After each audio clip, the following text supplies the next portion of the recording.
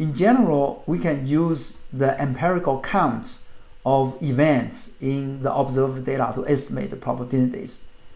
And a commonly used technique is called a maximum likelihood estimate, where we simply normalize the observed count.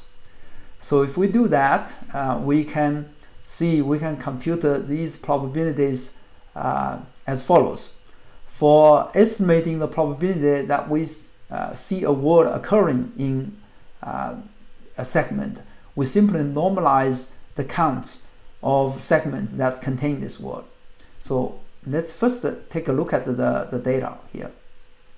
On the right side, you see I listed some hypothesized data. These are segments. And in some segments, you see both words occurred. They are indicated as ones for both columns. In some other cases, only one word occurred. So only that column has 1 and the other column has 0. And of course, in some other cases, none of the words occurred. So they are both zeros.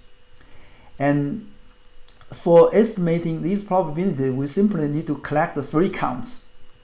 So the 3 counts are first, the count of W1, and that's the total number of segments that contain word W1. It's just the ones in the column of W1. We can just count how many ones we have seen there. The second count is for word 2, and we just count the ones in the second column. And this would give us the total number of segments that contain W2. The third count is when both words occurred. So this time we're going to count the segments where both columns have ones. And then so this would give us the total number of segments where we have seen both W1 and W2. Once we have these counts, we can just normalize these counts by n, which is the total number of segments. And this will give us the probabilities that we need to compute the mutual information. Now, there is a small problem when we have 0 counts sometimes. And in this case, we don't want a 0 probability because our data may be a small sample, and in general, we would believe that it's potentially possible for a word to occur in any context. So to address this problem, we can use a technique called smoothing, and that's basically to add some small constant to these counts, and so that we don't get 0 probability in any case. Now, the best way to understand smoothing is to imagine that we actually observed more data than we actually have.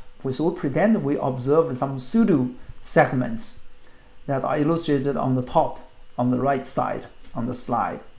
And these pseudo segments would contribute additional counts of these words so that no event will have 0 probability. Now, in particular, we introduced 4 pseudo segments. Each is weighted 1/4. And these represent the 4 different combinations of occurrences of these words. So now each event, each combination will have at least 1 count, or at least a non-zero count from these pseudo segment. So in the actual segments that we observed, it's okay if we haven't observed all the combinations. So more specifically, you can see the 0.5 here actually comes from the 2 ones in the 2 pseudo segments.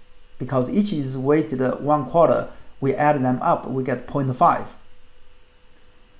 And similarly, this 0.05 comes from 1 single pseudo segment that indicates the 2 words occurred together.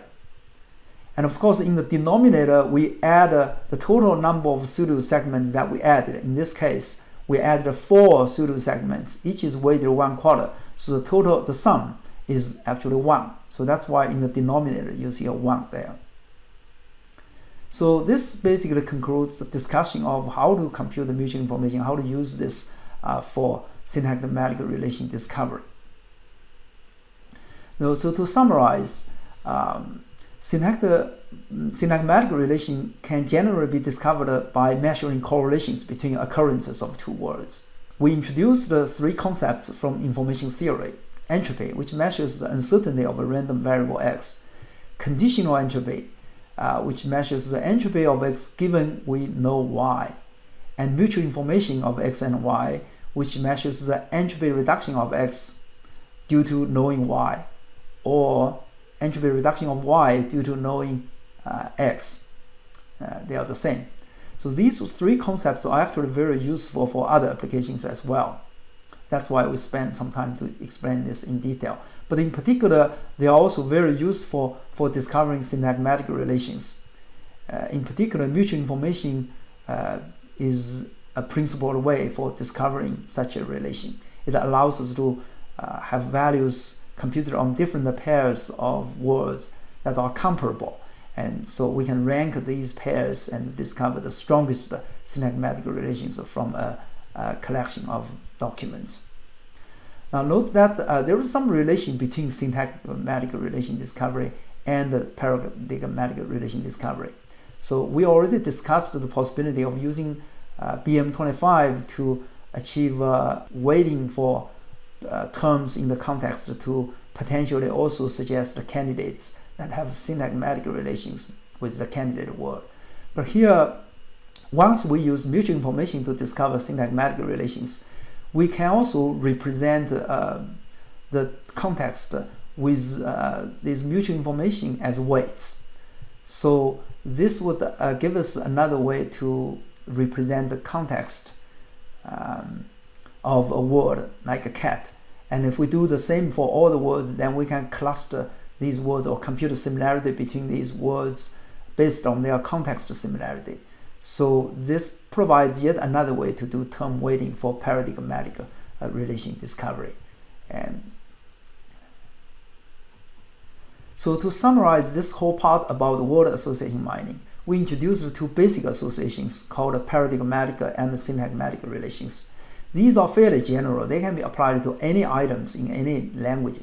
So the units don't have to be words. They can be phrases or entities. We introduced multiple statistical approaches for discovering them, mainly showing that pure statistical approaches are feasible, are available for discovering both kinds of relations, and they can be combined to perform joint analysis as well. These approaches can be applied to any text with no human effort, and mostly because they are based on counting of words. Yet they can actually discover interesting relations of words. We can also use different ways to define context and segment, and this would lead to some interesting variations of applications. For example, the context can be very narrow, like a few words around a word, or a sentence, or maybe paragraphs. Using different contexts would allow us to discover different flavors of paradigmatic relations.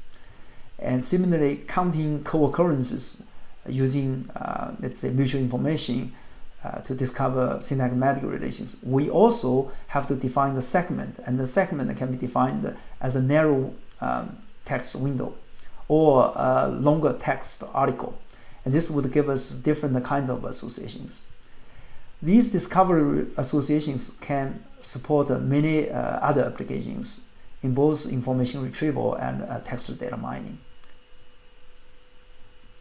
So here are some recommended readings. If you want to know more about the topic, the first is a book with a chapter on collocations, which is quite relevant to the topic of these lectures. The second is an article about using various statistical measures to discover lexical atoms. Those are phrases that are non-compositional. Or, for example, hot dog is not really a dog that's hot. Blue chip is not a chip that's blue. And the paper has a discussion about some techniques for discovering such phrases. The third one is a new paper on a unified way to discover both paradigmatic relation and syntagmatic relations using random walks on word graphs.